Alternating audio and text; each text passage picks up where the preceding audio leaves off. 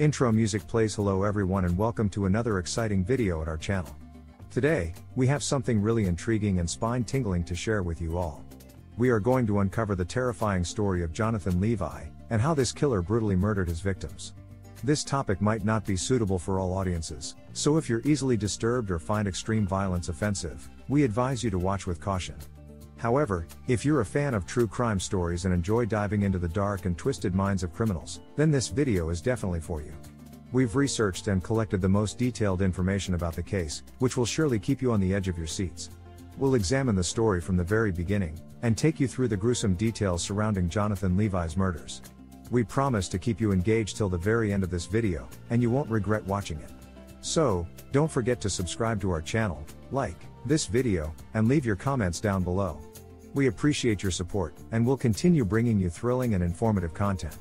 And music plays. Have you ever heard of the name Jonathan Levi? If not, then let me tell you a terrifying story about this notorious killer who brutally murdered his victims. Jonathan Levi was a man with a dark past. He had a history of violence and anger issues since he was young.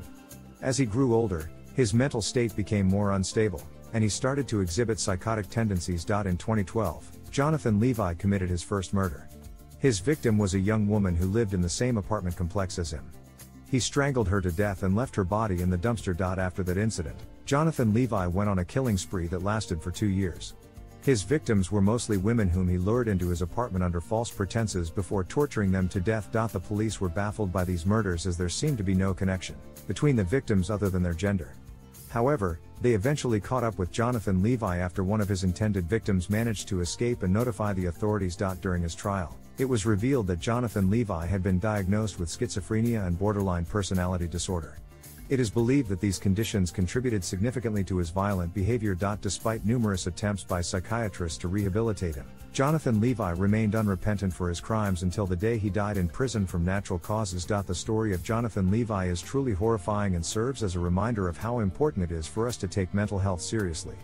It also highlights the need for better support systems for those struggling with mental illness before they spiral out of control like this notorious killer did.